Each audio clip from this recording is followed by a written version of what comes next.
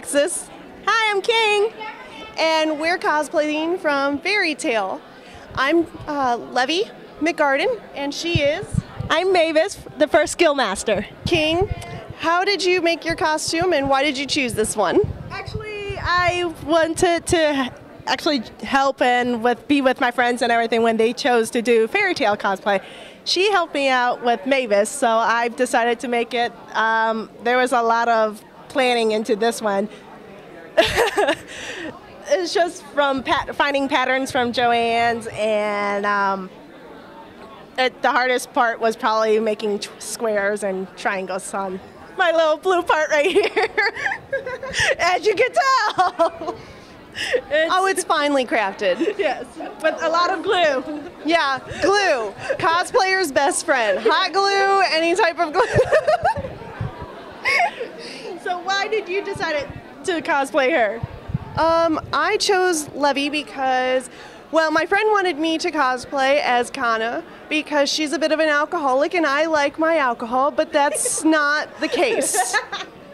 So I chose Levy. She's intelligent, she's well-mannered, and I really appreciate her feminine characters and just her brain. She's a great character.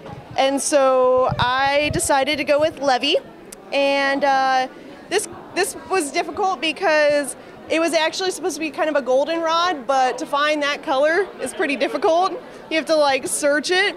So I went ahead with this orange, and basically I make my own patterns out of large sheets of paper, like from office stores, and basically went and made the shape, and then from there sewed it and put it on a dress form to see if it fit right, and then started hemming it, and it wasn't actually too hard. The wig was actually the hardest thing because I don't normally do cosplays with a lot of volume in the hair, and so my friend Danny, she taught me how to add volume by back combing all the hair and hairspraying it. So yeah, that was pretty awesome.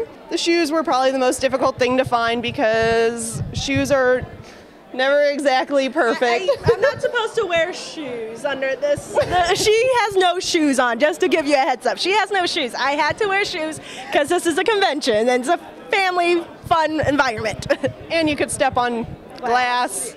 Try and cosplay once in your life because it's great to enjoy maybe being a different person and taking on another personality. And it's a great thing because people, they appreciate your costume. They, no matter how much work you put into it, they're always like, I'd love to take your picture, and it's really cool to feel appreciated and share the craft with everybody.